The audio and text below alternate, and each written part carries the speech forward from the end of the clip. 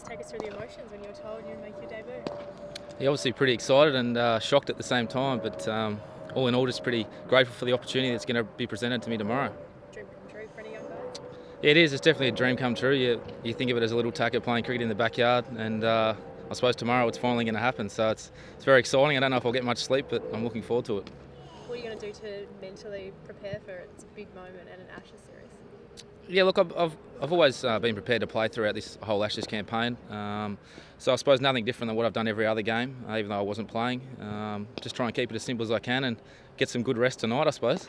When did you find out about it, James? Who told you, and what did they have to say? Yeah, I found out yesterday at the end of training. Rod Marsh came up to me and told me, and then Michael Clark as well. So it's obviously a bit of a shock and exciting, and I suppose now it's just started to sink in. What's the first thing you did? Who'd you call? Who'd you tell? I rang my father, and it was quite late at home, so I think he was a little bit shocked, and he didn't really say much on the other end of the line, to tell you the truth. But look, he's coming over, so I'm looking forward to seeing him. So he's making a quick trip over. Yeah, my dad's going to come over as well as my uncle, so I'll have some support, which is good. Fantastic. In terms of what you can bring to the team, what are you looking forward to providing come tomorrow morning?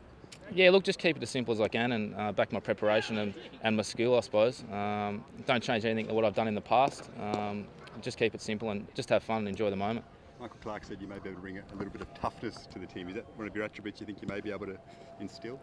Yeah, look, I like to think I play my cricket hard and fair, and I'll continue to do that. So yeah, I'll do that tomorrow and for the rest of my career, I suppose. Fair share of fast bowling options out there now. Yeah, we do. We have a fair few quicks, and we've got a few options, which is always a good thing, especially here at the Oval. So I think everyone's just looking forward to tomorrow.